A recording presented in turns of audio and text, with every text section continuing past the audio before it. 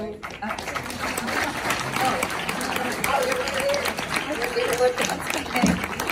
thought Jodie was sitting next to me, and I wear glasses. Okay. Well, put them on, Sandi. Tom Meyers, who is the founder and director of the Portly Film Commission, was founded in 2009. And he's also the founder of the Portly Historic and Preservation Commission. And just as an aside, as there were all these references to Fort Lee, isn't it great that it's more than just Bridgegate? And last but so not least is Loretta Weinberg. Speaking of Bridgegate. In this room, who doesn't know Loretta Weinberg? I have to start, Pamela, by telling you, for me watching this film, you deified this woman. It should be Saint Alice Guy-Blache. It was an extraordinary experience to get to know this woman. And just in terms of full disclosure, I had the privilege and honor of interviewing Pamela for my podcast, as well as Loretta, back a year or two ago. And it was just really exciting. And I would like to ask you, how long did it take to make this thing? Long time. I mean, you traveled here, there, and everywhere, and all the footage. I mean, it's mind-boggling. Yes, it is. Can you talk to us a little bit about the process? Yes. So, first of all, thank you so much for coming. What an amazing festival. Yeah.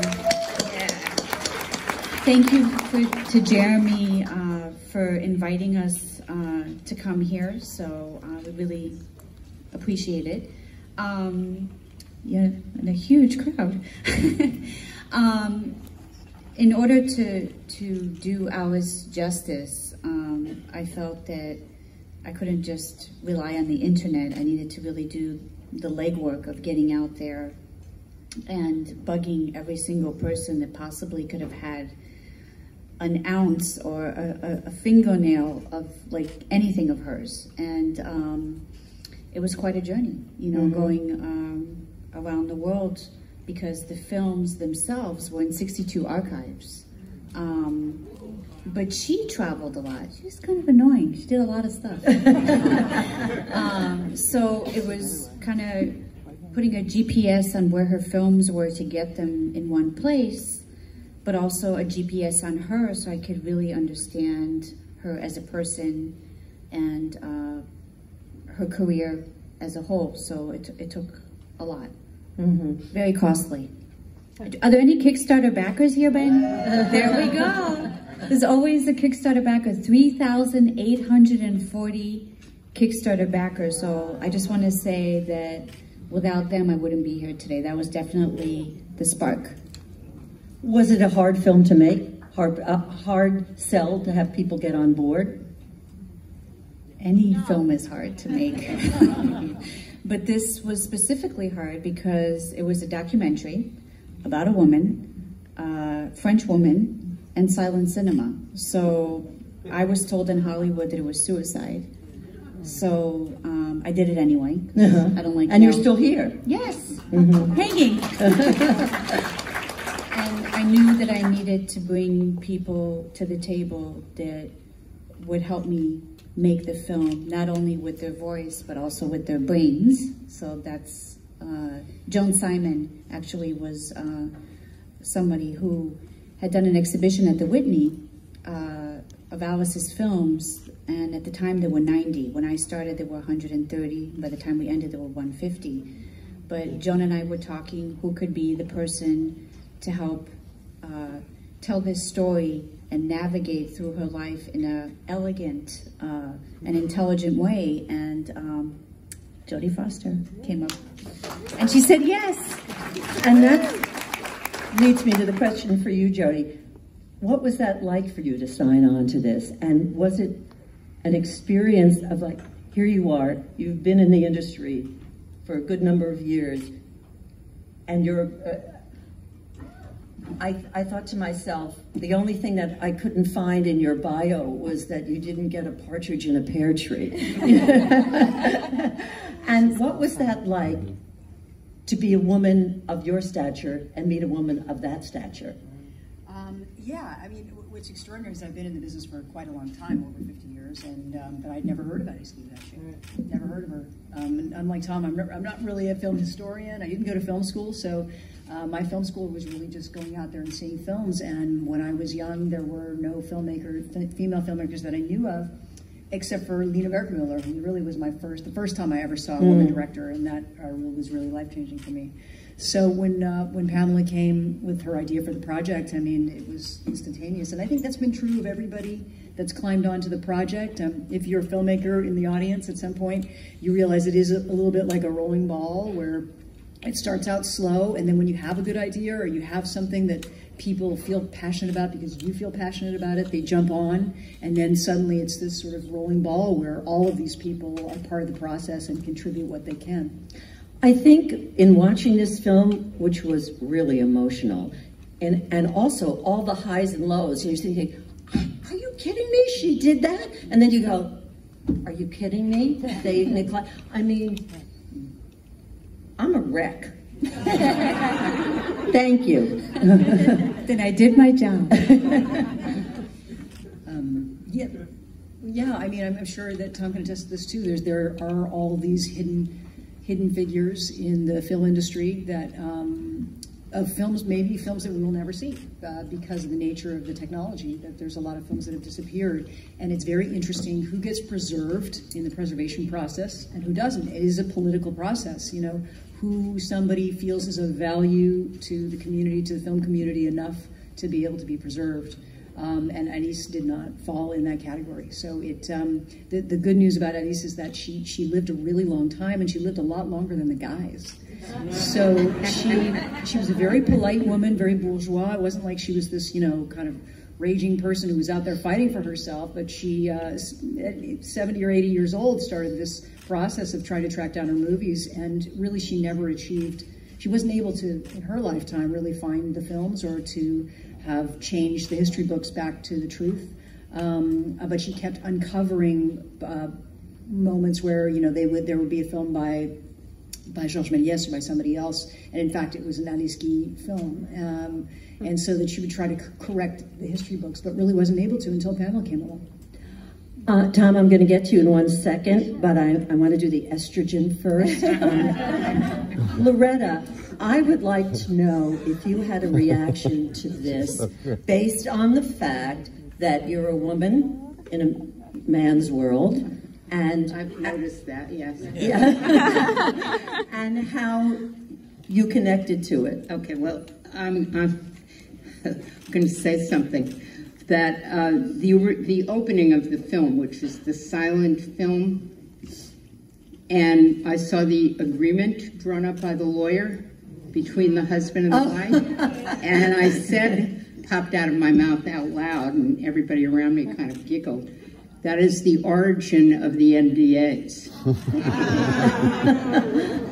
For those of you who might not know, I am talking about non-disclosure agreements that we are discussing today in very contemporary history. So I immediately thought, my goodness, how modern are we? And of course, even when they wanted to break the NDA, the lawyer was there.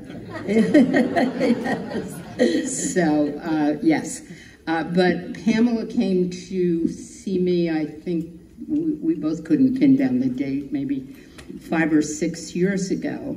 And because her sharing the story, it was, each year the Senate honors a woman or a group of women during Women's History Month. And so that year we honored, of course, in memoriam, Alice Guy-Blache. So she received posthumously a resolution from the New Jersey State Senate. And as I pointed out then, and I point out each time, Alice Guy-Blache was really a Jersey girl.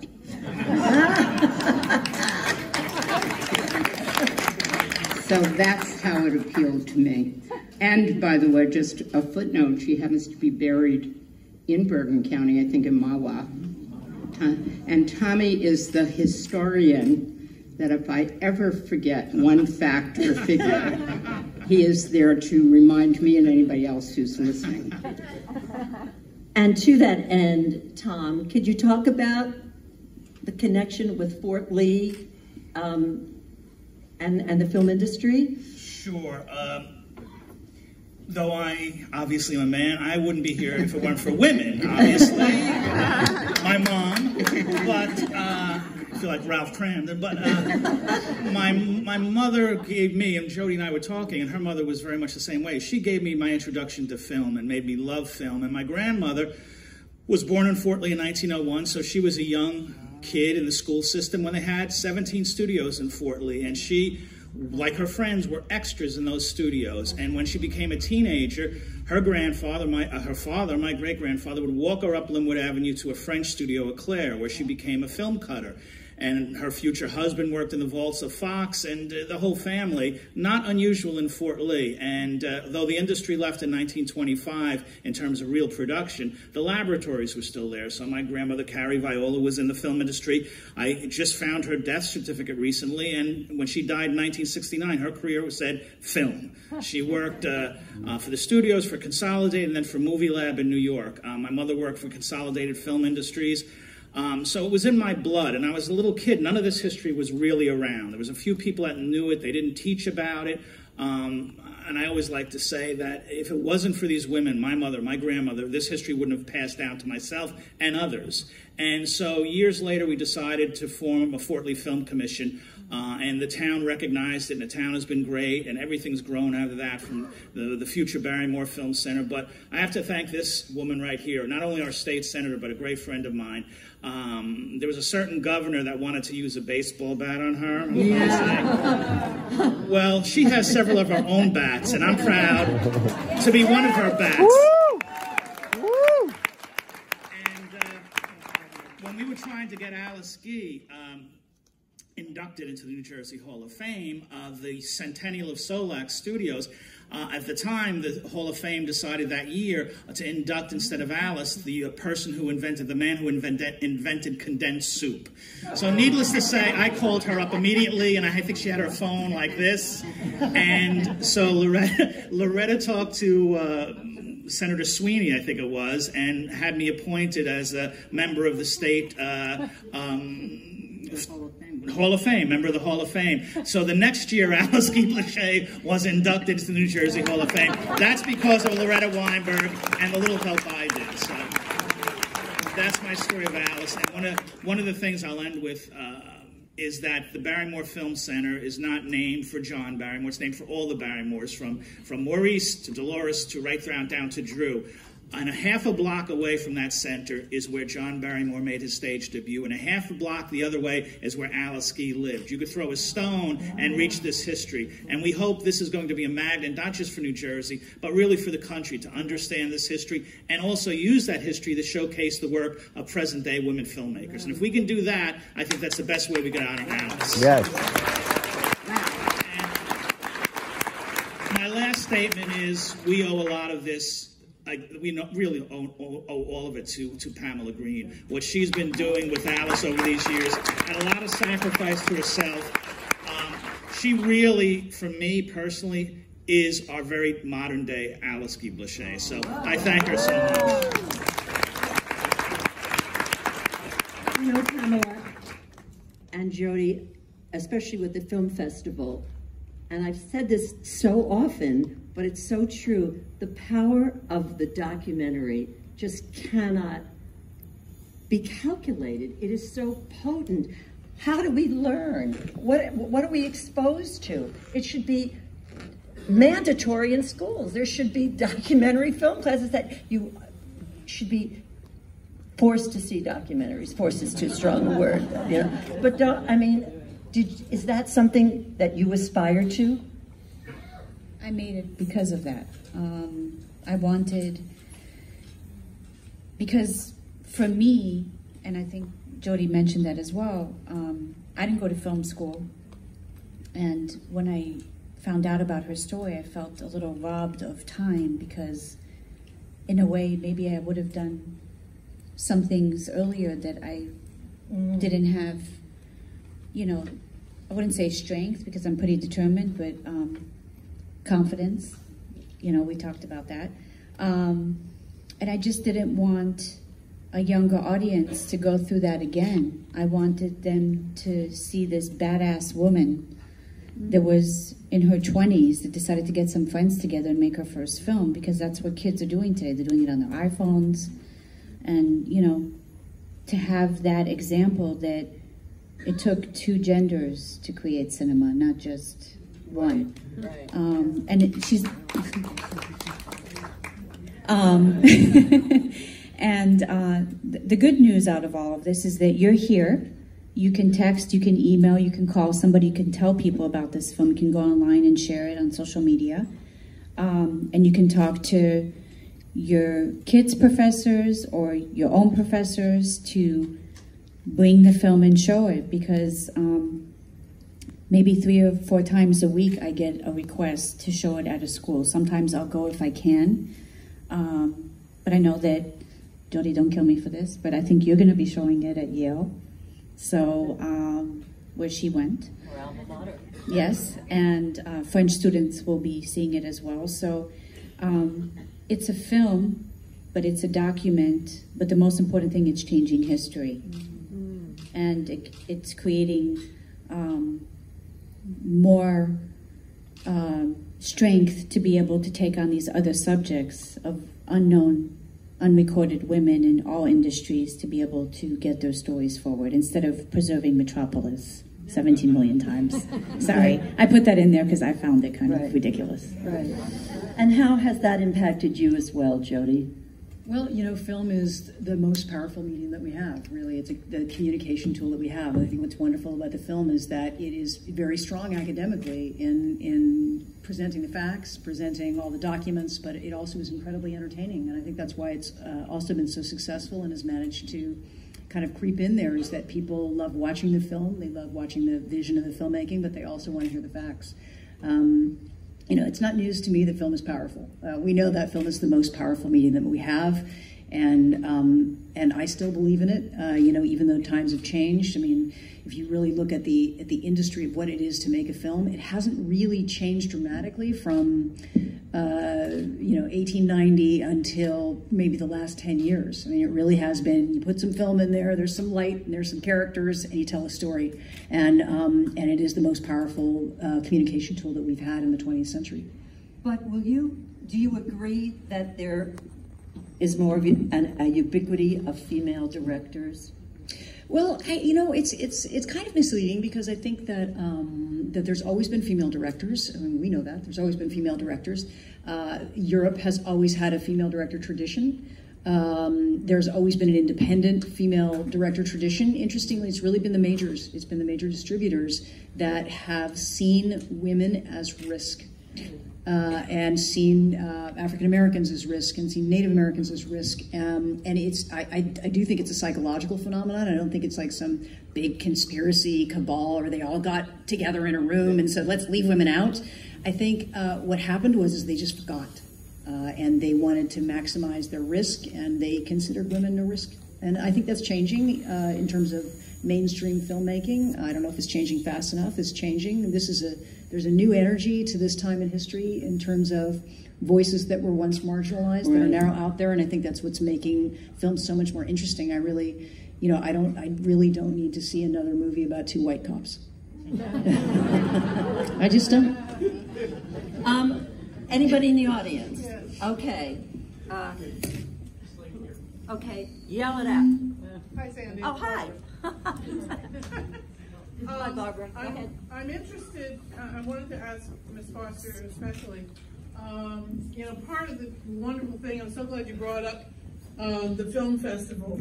And I'm so glad, Sandi, that you brought up the film festival and how many documentaries that we've been exposed to over the years through the film festival. And I often have thought every year when I watch the Oscars and we see those awards for documentary short and documentary long, I've always wondered what the attitude is of the film industry towards the documentaries. Obviously, they keep them in there out of respect, but sometimes I think, oh, maybe there's a chance for the audience to go to the bathroom. So I didn't know. I just wanted to know what your exposure has been and what you think the attitude is of the film industry towards the documentary process. Well, documentaries have really, in terms of impact, have really changed in the last 10 years. With the advent of the streaming and you know, HBO and all of that. They've given a new life to documentary that it never had, because there never used to be a distribution outlet for them. So they just didn't get made because there was no way for them to ever make their money back. They were just something that people did for philanthropy. And all that's changed now with streaming especially, and there's a new kind of, and Netflix really went out of their way to make sure that they were the place you went to for great documentaries. And HBO has its history with that too. So I think things have changed. In terms of the film business, you know, we've always had the documentary arm, but it's a separate arm of the business, interestingly. It has a separate committee. Documentary committee is separate from the rest of the Academy, for example, which you mentioned. But nowadays, because we have, you know, DVDs and we have all those things, we now have the ability to, and you know, I'm sure Tom can speak to that. There was a time when you actually had to go to a movie theater to see something. But now, if you want information, you can get it very easily. So I think that's probably why documentary has so much power now, more than it has in the past. And when they were released, it was usually a limited release. Yes. And not wide release. Yes. Oh, Jodie. Yes. Documentaries most of the time have a very specific point of view. Now, there's a lot of fake news out there. And anyone You can think? make a well, we've got the right crowd. But anyone can make a documentary. How do you know who's going to make the documentary and spread it far and wide? And maybe it's a position that could be identified as fake news. You know what I mean? I'm not advocating for someone to oversee documentaries and pull out the ones that they think are bad, but it's sort of an unsettling question. Right. In the documentary world, I'm sure Pamela can speak to this, in the documentary world, you know, there has always been sort of a rule about what a documentary is, right? It's supposed to be objective. It's supposed to take from all different sides. You're not supposed to walk in to make a documentary and already know what you're trying to accomplish. And the Academy, interestingly, has, because there is a specific documentary part of the Academy, have always been very rigid about all this. And then along came somebody like Errol Morris. And they were like, what do we do with this man? You know, he has a very specific point of view and he doesn't follow any of the rules of documentary. I think sometimes it's good for documentary to shake it up a little bit and not get so rigid about how it's made. But listen, I think we probably would all agree that we're in a time where we can't turn back the clocks. And the wonderful part of freedom of speech is that there's freedom of speech, and it's also the hard part of it is that we're going to have to really pay attention and stop hoping that somebody, you know, hands us a plate that says this is what you're watching. You're going to have to pay attention and see where the sources are and make sure that the people that are telling the story are actually giving the facts and that it's not spun. I mean, I think that's going to be our responsibility from now on. All the facts in Be Natural, I can tell you for sure are accurate. And I can tell you another thing, I didn't follow any of the rules.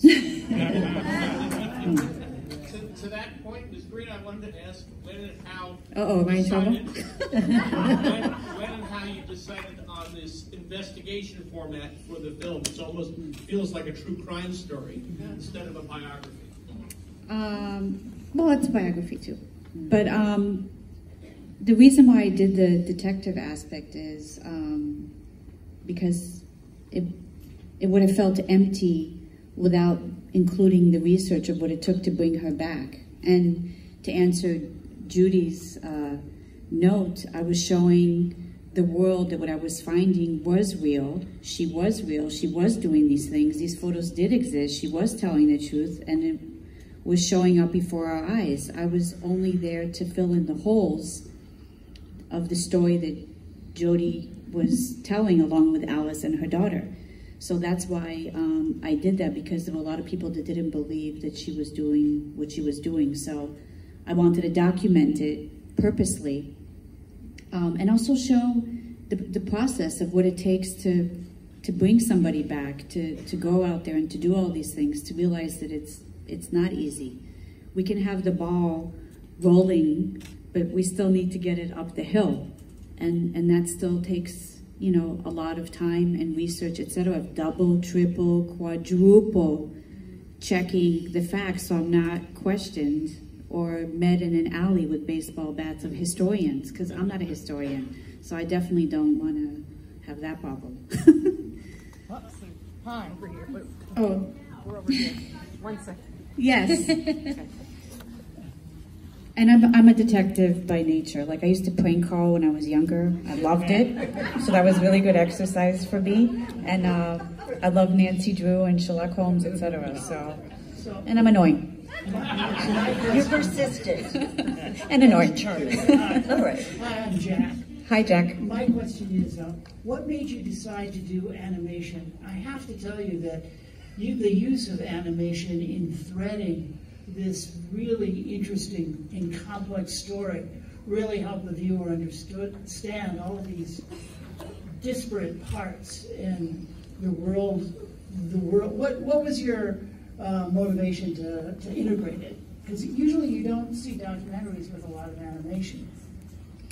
I think that's changing. There's more and more. I did it for exactly that. I did grow up watching Pink Panther as a kid, so I do like that stuff. But the information was so dense. So how can I take this subject and make it as accessible as possible, but also keep it as short as possible? And what's amazing about graphic design and animation, it's a storytelling medium that you can take big amounts of information, really condense it with maybe one image or two. So I wanted it to be entertaining, because learning the history of cinema, when you first tell somebody about, oh, okay, that's not going to be interesting. So I wanted it to be accessible, entertaining, and understood, so you can really follow her story, if that makes sense. Yeah. You succeeded. Sandi.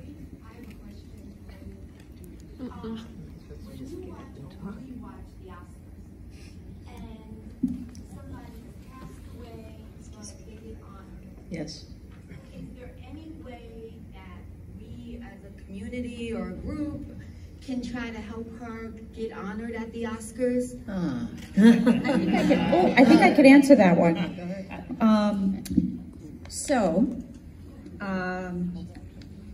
The funders of this film have donated funds to the Academy Museum, which is being built right now, for her to have a pillar. It's $1 million. And they wouldn't have done it probably if they didn't support Be Natural. So that's one thing. She's going to be honored in the Academy Museum. But I just found out 2 days ago that Stephanie Elaine, who's a producer in Hollywood, and she's actually in the film for about 2 seconds, when she says, people are going to think you're making this up. She is producing the Oscars this year. So I've already bugged her.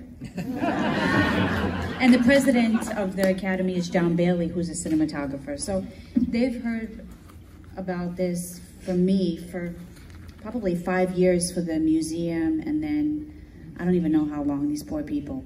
So, but what I'm gonna say is, now that you know the names, please feel free to contact them, because it's better if it comes from more people than just the same old name, because I think it'll make a difference this year. I will offer to manage the voting from Teaneck. There you go. Tom, what do you see us doing to get this out here more?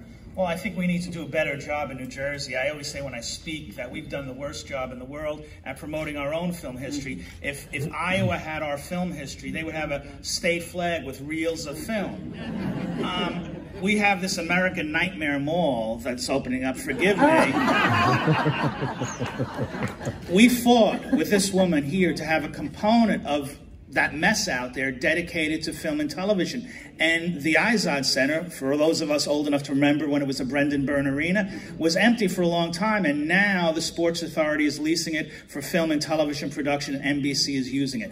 The outside of all this, we should be marketing our film history. You should be visibly able to see images of Alice Guy-Blache, you know, and forget the state honoring people by naming a gas station after them, a rest stop. It's the most bizarre situation in the world.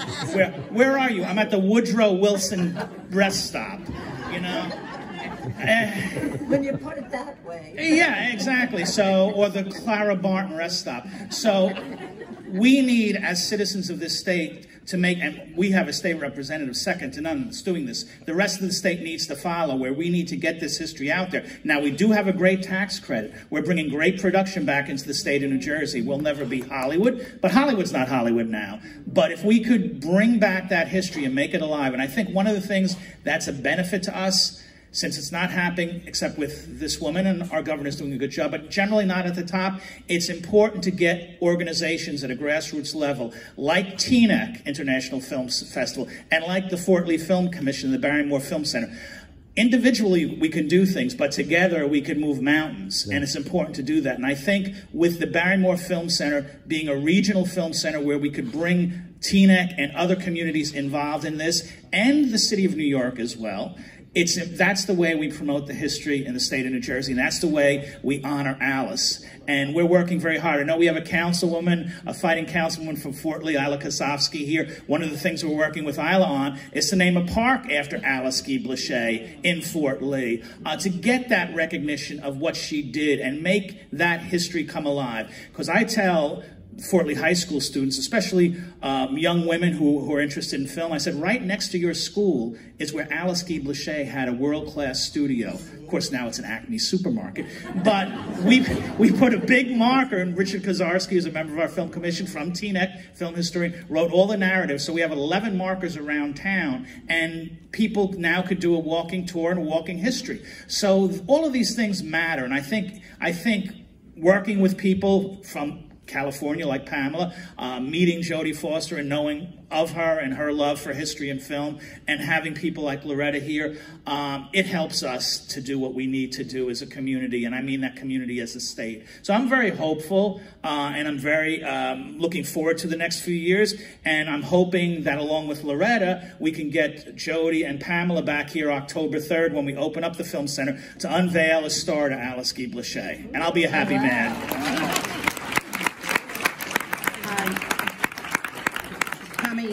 Tommy touched on it, but we passed a great film tax credit here in New Jersey, which will help to move production for both TV and movies, and I think streaming, whatever they call that, along with it. But I just have to tell you, because this just happened this week, we're working to actually improve the film tax credit. And I was sitting in a meeting, as usual, mostly men, of leadership in the legislature, when somebody kind of pushed back a little bit about the proposal to increase the tax credit, and another guy in the room pointed to the man who was pushing back and said, he's in the business. So I said, well, I grew up in California and I can see Fort Lee from my backyard. That was my answer. One thing to say about the tax credits, I am assuming that all of you are just regular citizens that all just live here. The film commissions and the tax credits is the most important thing for us in the film business, and we didn't get it in Los Angeles as quickly as we should have, and it's why we've had such trouble keeping our crews and in Los Angeles. You'll see the benefit of it when you see that there's films that are made here and they basically come and they just drop giant wads of cash and they ask for nothing. We don't ask, we bring our people in, we bring our own trucks, we bring our own stuff, and we come in here and we basically just lay a bunch of money out there and then we leave. It's changed places like Atlanta, it's changed places like Detroit, and New York. They've really, really benefited from it. And you know, your film commission is really the first portal for us from the film community to making things happen. So, you know, when we come here to make movies, you don't have to bake cookies, but you'll be a part of the process too. You'll be extras in the movies. If you work in lumber, you know, you'll be using your lumber, hotels, food, everything. It's just so positive. It's one of those, and so on, by the way, and so on, and so on. We do have more than 4,000 members of the craft unions living here in New Jersey. They are the people who do the lighting and build the sets and painting and whatever else. So they would like to be able to work on productions close to their homes and not be sent to faraway places like Georgia. Yes. Yes. Yes, so bless you for making this film about this wonderful woman. It's quite an honor to her and for you. As a psychologist, I'm interested in the family. What's about her daughter now? What happened to the Englishman that she wasn't happy about, and all the other family members? Aren't they pleased about this? Are they not? Where are they? How are they participating in this wonderful experience? Good questions. They're gone. So, yeah, everybody is gone. Like the tape of the daughter, that was in the 70s, so I wasn't even around. But there is a great Tatiana, yes, she's a great-great-granddaughter, and she, to me, is very similar to Alice in her spunkiness. She's extremely intelligent. She works for an IT company. She loves this. She loves discovering the history of her great-great-grandmother. And it was a very emotional journey for me to discover the pins. Are the pins here today? Yay! I forgot about you guys. There you go. I don't want to get teary-eyed, but finding them was one of the most amazing experiences because their mother, Michelle, was in the film, and she's like, I'm a Jersey girl, gotta have it, with the nails. Unfortunately, she's no longer with us, but look at the gift that she gave. Sorry, it's a little emotional. So that's the answer. And the husband's gone, and the son is gone. So you have them, and you have Tatiana. And you have the movies. And what you have, and what you gave us, and I got emotional also. You gave us legacy, and she, not even having a new lease on life, she'll live because of you, Pamela. And you should be all of us. Yes, all of you. Because of you too. Because by coming here, you get to know about her, and then you get to tell other people. Sorry, I'm having a moment. Yes. I just had a question, just in the sense at this point, how many films have been located, and how many have been either digitized or preserved? When I started, there were 130, and 130-ish. Now there's 150. I know that there's more. They just need to be identified. They can be seen, there's a Gaumont DVD, but you can't see all of them on there. And the reason why, you know, and I was criticized for this, but I'm glad that I did it, is I show you as many films of hers as possible because I don't know when they're going to be able to be seen again, because it's very costly to have them transferred, put music on them, etc. I was going to offer my sleeve, but somebody... I was about to use my own. So there's my distributor Kino. They released Women Pioneers, and there's some of her films. And because of Be Natural and our amazing funders, Jamie Wolf and Jill and Dreyfus, Regina Scott, the list is very long. You saw the end credits. Hugh Hefner as well. These films have been preserved and scanned, so they'll be on a DVD from Kino very soon. Not all of them, but yes. No, that's so important what she's doing to get these films out, because we know there are more films. She's absolutely right. They're in European archives. We find them every day. Library of Congress has a number of films. When we were doing our own documentary several years ago in the Champion Studio, which is a precursor to Universal, we were able to get a half a dozen of the surviving Champion silents that weren't restored. They digitized them for us. And on these images from well over 100 years ago, you had Florence Lawrence, who's forgotten today, but one of the great stars, the really first star that used her own name in films. and the charisma that jumps off that screen when you see her, and to think that there's images like that may never be seen again, it's important for all of us. And that's why I say it's so important to support organizations like the Library of Congress and archives. Film is an art form that was born in this state, in this nation, and it's important for us to consider it as an art form, and it's important for us to support the expenditure of federal funds to preserve these films, in addition to donations from corporate sponsors and individuals. Pamela did it through people raising money. This woman did a fabulous job. That's why she is a modern-day Alice Guy-Blache. But there needs to be more support. For Nobody is Alice Guy-Blache. Well, you're as close as Alice for me now. But there needs to be more support for the preservation of film in the United States. And look in your attics. You never know what you're going to find. Like, I'm serious. You're in this area. Who knows what's like around here? I'm serious. Like, keep looking. But when you're talking about support, what about support for women as directors? What's the whole question? Well, the question is... Well, I hire women in my office all day long. All day long, because when I started, it was predominantly male designers, animators, editors that told me I didn't know what I was doing. So I hire both, but I mentor many. And I think the solution to this is not overnight. You need to mentor and show. Like there was an article in the New York Times, this little girl was playing with the green toy soldiers, you know, the little plastic ones. And she asked her mother, why aren't there any women soldiers? And she took it upon herself, this little one, to contact all the toy companies until she found one to make them. So, you know, you have to have the burning desire within to push through. And if the doors are not open, what's great about now is you can make your own doors. So I made my own door because nobody wanted to make this originally. So I think you just need to work hard, push through, find the people that love what you're doing just as much as you do, if not more. And if you have people that have your back, you can do anything.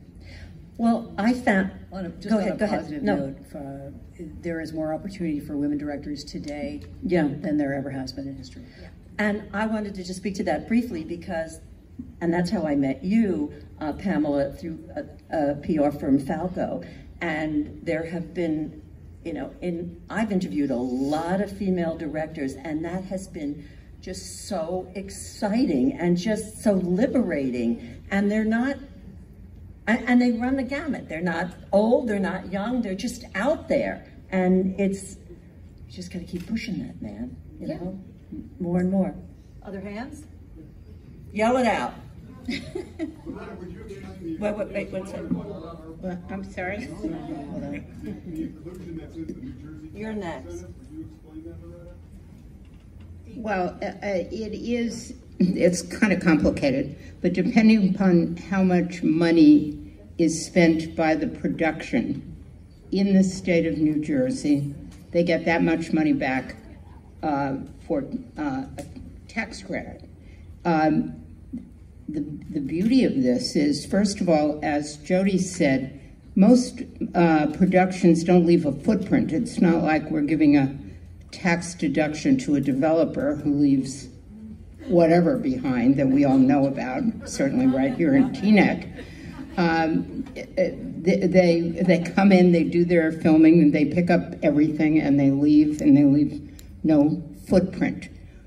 Among the people, the 4,000 people I talked about who are members of the craft industry, when they work in New York, they pay their income tax to the state of New York, not to New Jersey, even though they're New Jersey residents.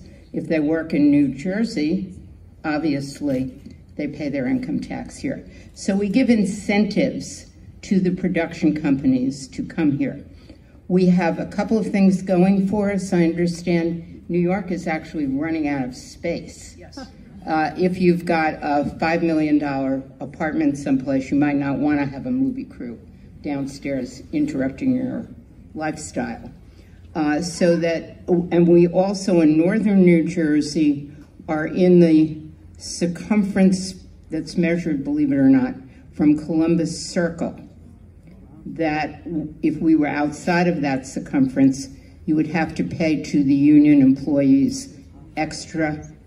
Because we are within that circumference, you don't have to pay the extra fee to those people you're hiring who are members of the union. So we have a lot going for us, and we are also looking into giving credit to the building of production studios here. And as Tommy pointed out, they took what many of us still call the Burn Arena, the Eyes Out Arena, and turned it into a TV production studio and filmed a whole season of an NBC TV show out of there. They turned the skyboxes into offices, and they had this huge open area to build sets.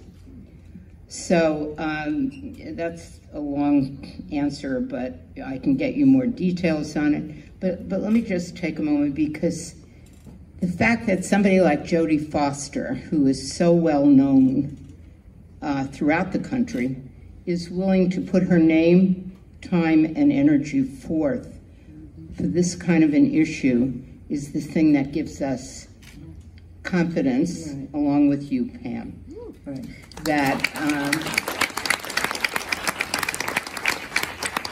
you're on the right road. And I said to Pam earlier, she came along at the right time when we're discovering that, gee, there were women in our history that actually did all of this, you know, hidden figures and all those other things we're reading about now, even in terms of the suffrage movement. I just read about an Asian woman who helped get Chinese women the right to vote in that early suffrage movement, when other women were allowed to vote, but Chinese women were not.